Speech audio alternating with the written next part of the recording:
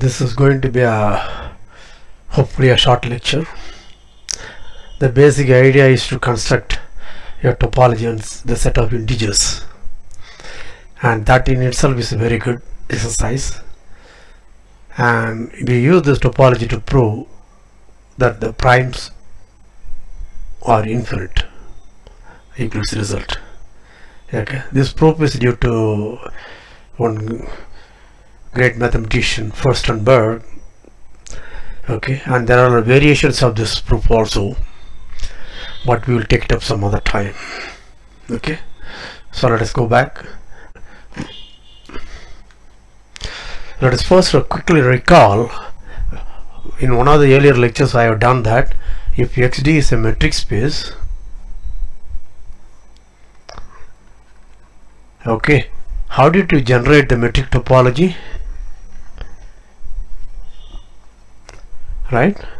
Okay, what we had was the class of open ball BXR, where X is in capital X and R is positive. We use this to construct a class of subsets. We had a U, a subset of X, okay, so that, okay, for each X in U, if U is non-empty, if U is empty, that doesn't matter. Okay, there is an R positive, R equal to R of X positive, so that BXR is contained in U. Of course, X belongs to U, right? To show this, this is a topology. The crucial thing has two things. How did you construct the topology? Therefore, this is same as saying, notice that if U belong to tau, then U is union of Bx or, okay, Bxr as X varies over U. This we found Rx. Okay, you understand that? Yeah. Okay, so that's how you define U. Now how did you show? By very construction. Okay, notice that if empty set belong to that, X belong to tau, and tau is closed under arbitrary unions.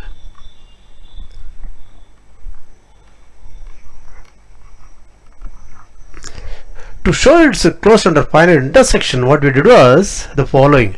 If U and V are in tau, and suppose X belong to U intersection V, okay, then X belong to U, therefore by we know that there exists an R1 so that BXR1 is contained in U, and there is an R2 so that BXR2 is contained in U, therefore there exists, if I take R to be minimum of R1 and R2, then BXR will be contained in U intersection V. Therefore for every X, I have found this.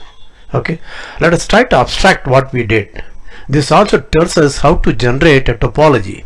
Suppose X is just a set and B is a collection of subsets. Okay, and this B is going to play the role of all open balls in metric space. So what are the conditions I need? The first condition I need is for every X in X, okay, there is a B in script B so that X belong to script B, X belong to B. This is same as saying the union of elements in script B equal to X. That is union B, B in script B equal to X. Okay, and the second condition I need is the following.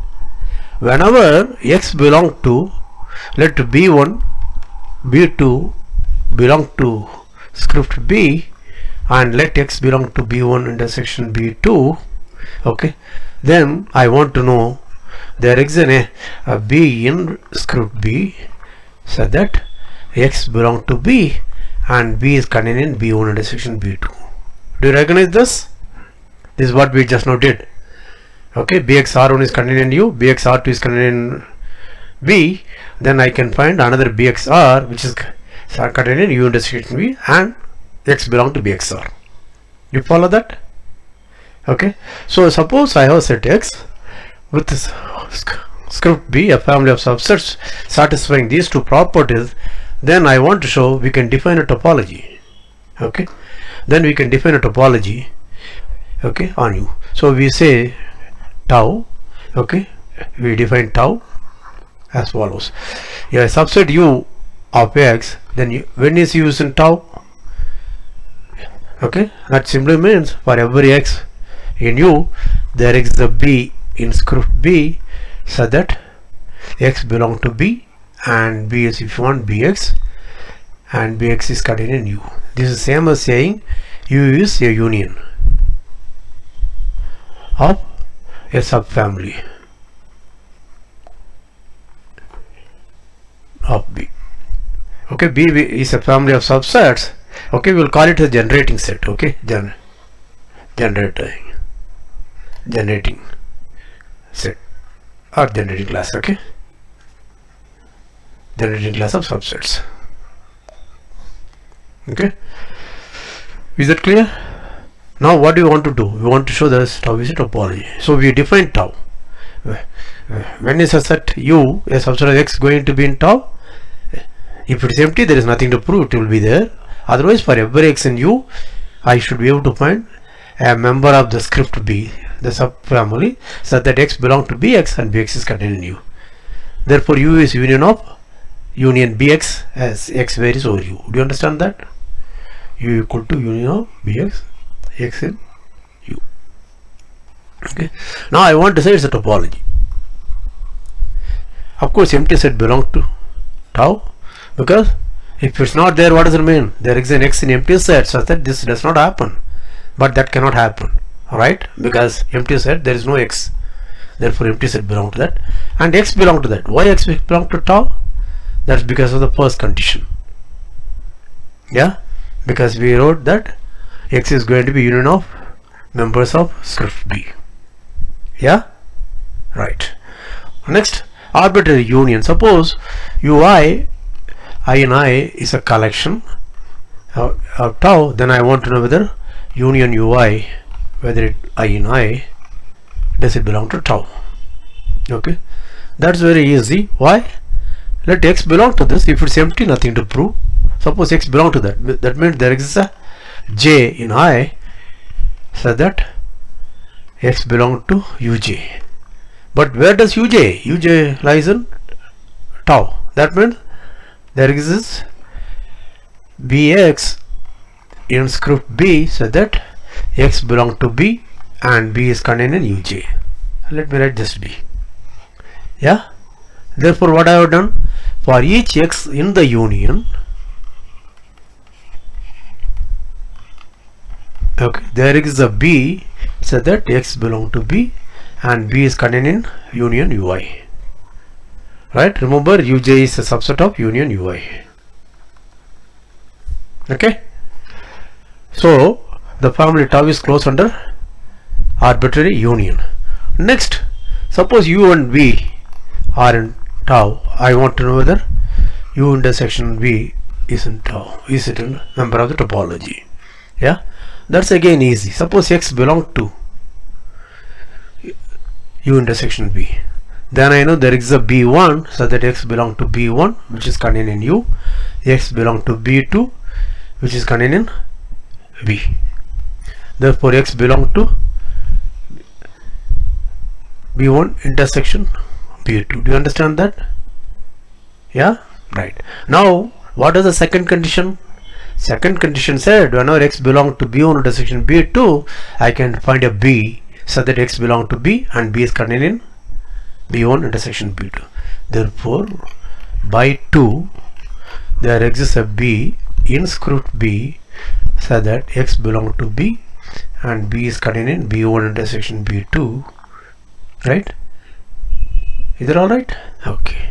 Now, what do I know about B1 intersection B2? That is contained in U intersection B. Yeah? Right. But because if Z belongs to B1 intersection B2, X belongs to B1, therefore it's contained in U, and Z belongs to B2, therefore it's contained in B, therefore Z belongs to U intersection B, etc. Do you understand that? So what have we shown there?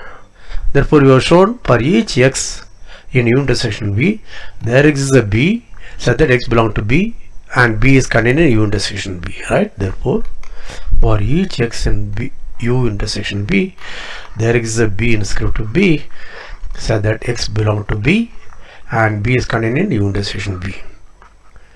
Right? And when does U intersection B belong to tau? Just go back to the definition. When some element is in tau, if for each x in that particular set, I can find a B in the generating set, in the generating class, so that x belong to B and B is contained in the given set. That's what we have proved. We wanted to prove U intersection B is open, we proved it. Do you understand this? Okay, pause, review, proceed. Learn this construction very well. This is okay. You will see how many times you going to use this construction in our course. Okay, this is a most important construction. I am given a set, I have a family of subset script B with the two properties. Then I know how to define a topology. Right? And what is the first important thing? Any member of the topology is going to be union of elements of the given family script B. That's what it says. Okay.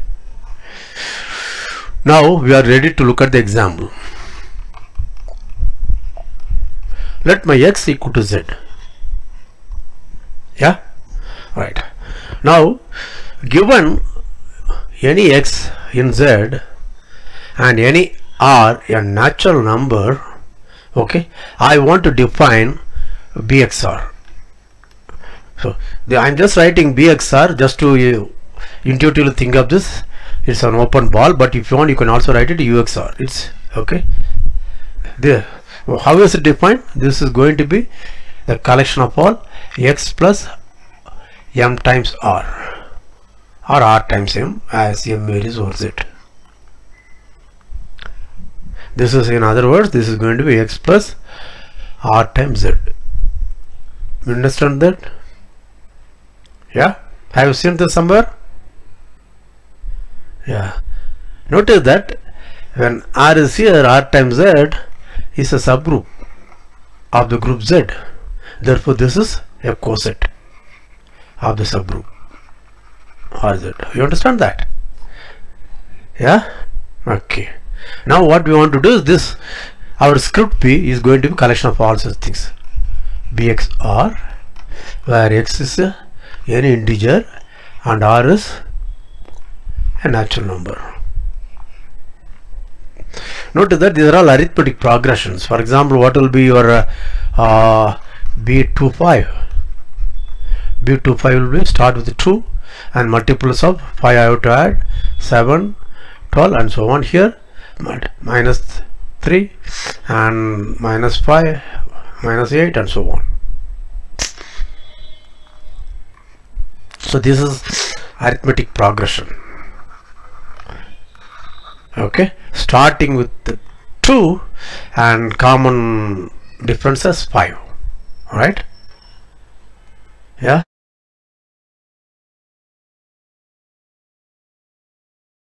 Many of you may not have realized, right? The coset of Z, okay, with respect to the standard subgroup RZ, they are nothing as an arithmetic progression which you have learned in high school. Very good. Is that clear? Okay.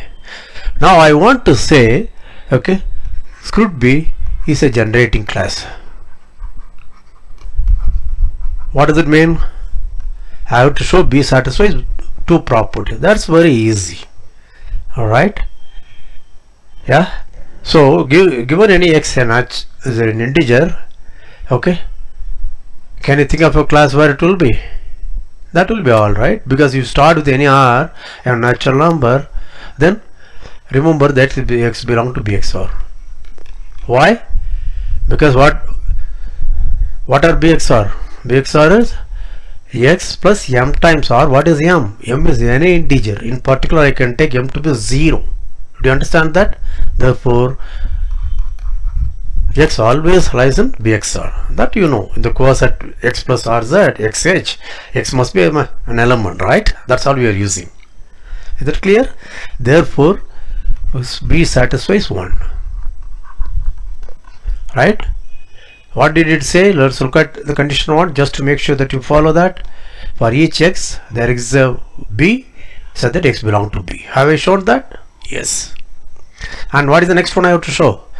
I have to show you b1, okay, sorry, bx r and bys, these are the two elements, okay. If there is a z here, okay, what do I want to show? I want to show that there exists a b in script b, so that z belong to b and b is contained in bxr intersection bys. Do you understand that? Go slow, okay. If this is the first time you are looking at such things, okay. The first thing is, what does it mean to say z belong to bxr? What is bxr? It is nothing other than the coset, right? So if z belong to bxr, if and only if, this coset is nothing other than z plus rz. Do you understand that? Right? Do you remember, if G is a group, H is a subgroup, and AH, if B belong to AH, then AH is same as BH. Right? In group theory you must have seen it. Anyway, I'll give a proof in a minute. It's very easy. Okay. So what do I want to claim? I want to claim if Z belongs to x plus RZ implies x plus RZ is same as Z plus RZ. Right? Why? That's very easy. To show these two are equal, what do I have to do? Right? When is AH equal to BH? You know the answer, right? If only if this is x plus r times m should be z plus r some r times n. That means x minus z must be equal to, let me just make sure I am writing it rightly, n minus m, right? Yeah. But z belong to x plus rz is same as saying z is of the form x plus some r times k. You understand that? Yeah. So z belongs to x times r plus k is same as saying z minus x is rk. Therefore it is of the form r times z. Therefore these two elements, okay, the coset of z plus rz is same as x plus rz. Are you convinced? Just make sure, take some time, because you may not have seen such things in group theory possibly. Yeah, okay. It's just an abstract result, you just go ahead. Alright?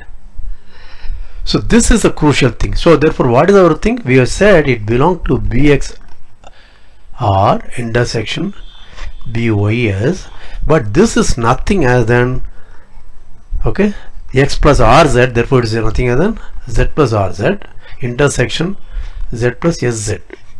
Do you understand this? Therefore z belongs to this. Right? Now what do I want? Right? Remember, rz is a subgroup, sz is a subgroup. So what all I want is, I want to say x belong to some z plus some tz. Okay?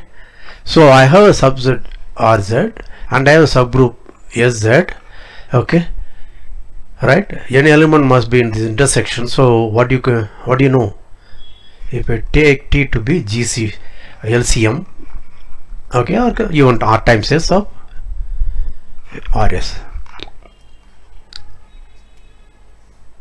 Okay, or you can even take r times s, I don't care.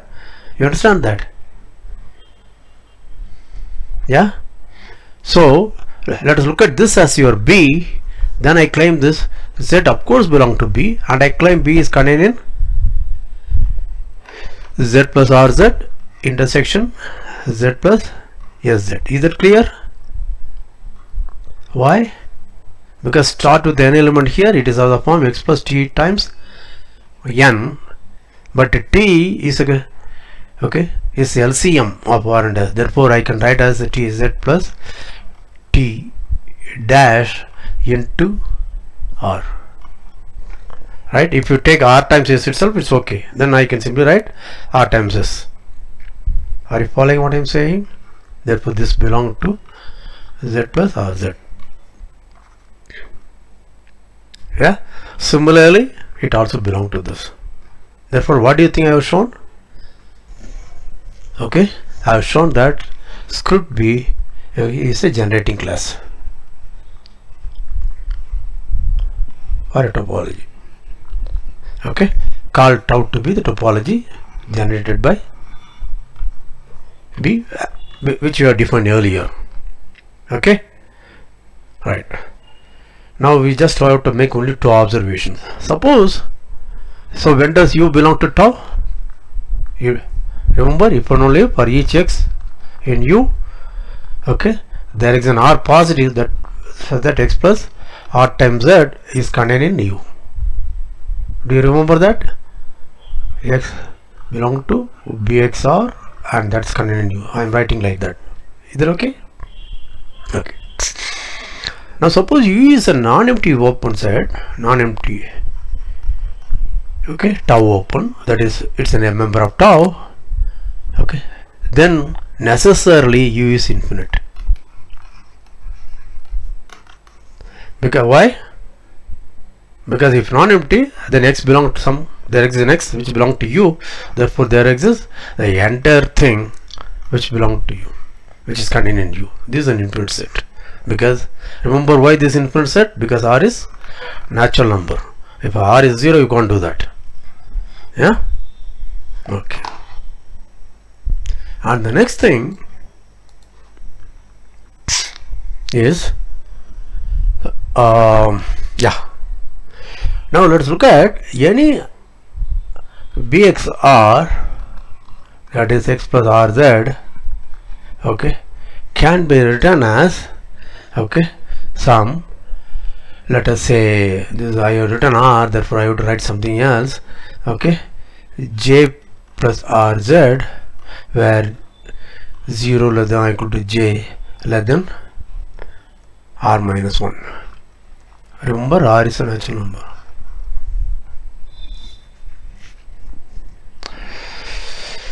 Right? Can I take r to be 1?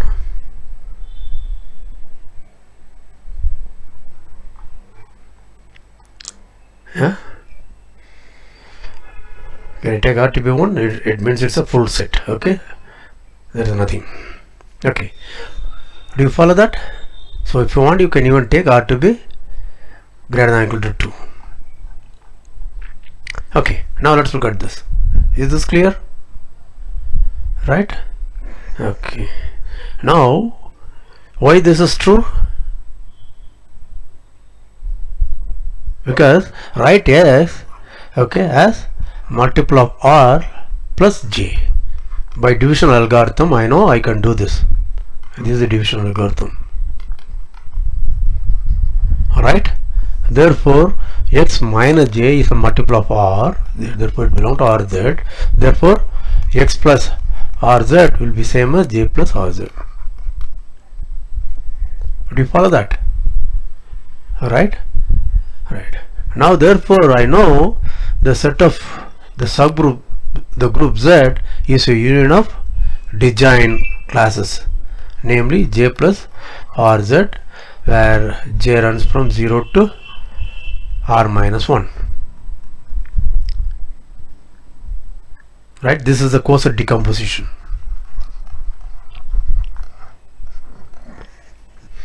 Right? Now what do I know? I know each one of them is open because this is nothing other than BJR, right?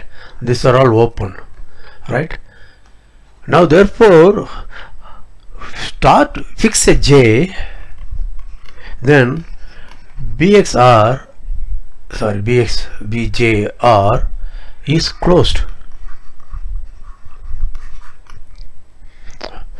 Why this is closed?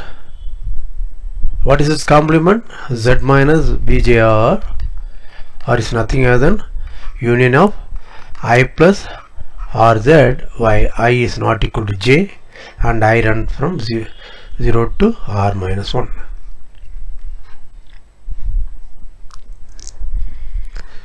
Do you follow that? Okay.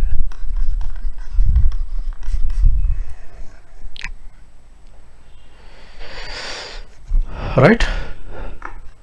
So what you have shown is each. So if you don't know like this, I claim that complement, if you are not used the word, if we are not introduced the word close, then complement of BJR is also open, because it is a finite union of open sets, but we know arbitrary union of open sets is open. Are you following? Keep that in mind. Right. Right. Now what we want to do is the following. Right. Now start with any number, integer, such that n is not equal to plus or minus 1. Then we know there exists a prime divisor.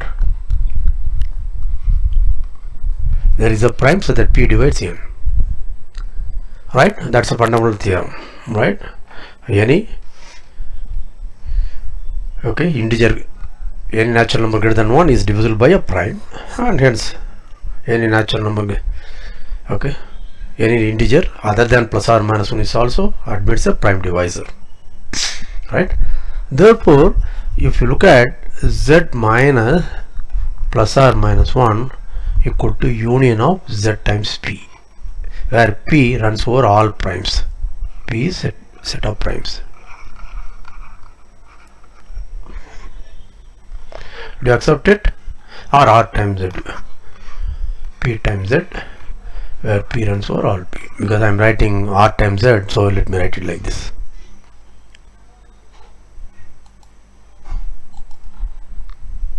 Yeah, very good. Now what do you know about this set? Now suppose, remember pz is nothing other than b0p. Right. Therefore these are all open. Therefore this side is an open set. Yeah, very good. Therefore suppose p is, suppose the set of primes,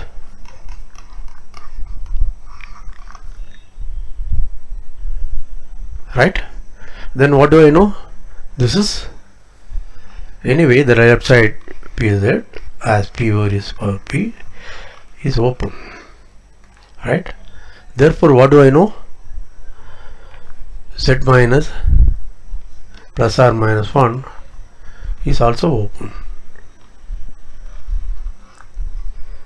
because they are equal. Right. Okay.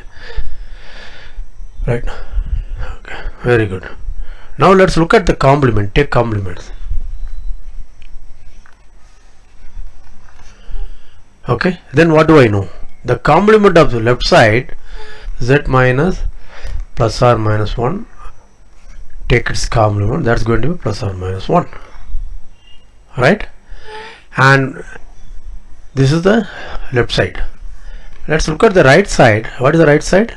It is p of z, where p is over p, where we are assuming p is finite.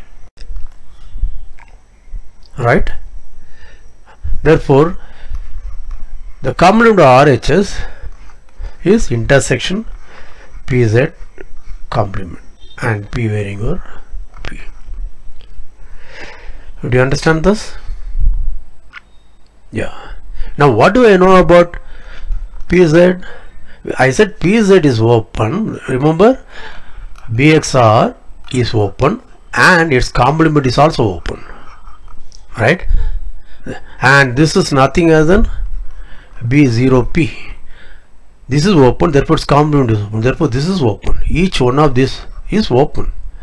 And how many intersection I am taking? If I assume p is finite, if p is finite, what do I conclude? This is also open. Being a finite intersection of open set, this is open. Right. But LHS complement is plus or minus 1. Okay, therefore it is open, because LHS complement equal to RHS complement, but RHS complement is open, therefore this is open. But what did you see? If you give me any non-empty open set, it must always be infinite. Right. But we have shown that if I assume the set of prime numbers is finite, then this is an open set and hence this is an open set. That's a contradiction. Therefore this contradiction shows this P cannot be finite, it has to be infinite. Okay, so as an exercise to make sure, okay, PRP, as an exercise, do similar thing where take x equal to natural numbers. They are drastically different in topological properties. Okay, in some later lectures I will come back to this. Again do the same thing, bxr now, and x is also r is also in. Yeah, so look at this and show that this is a generating class, and look at the topology and use this topology. Now remember, set of natural numbers, that's a set, not all integers, and again conclude that the set of primes is infinite. The proof is exactly similar to what we did. To me, okay, the best way to understand my proof is, okay, go through this. Whenever you have difficulty, go back to my proof, understand, come back and do that here. That's the best way of learning. Okay, so I hope all of you enjoyed. It could be slightly tough because I'm mixing topology and algebra, but it will be worthwhile. I'm sure all of you will enjoy this. Take care, stay safe.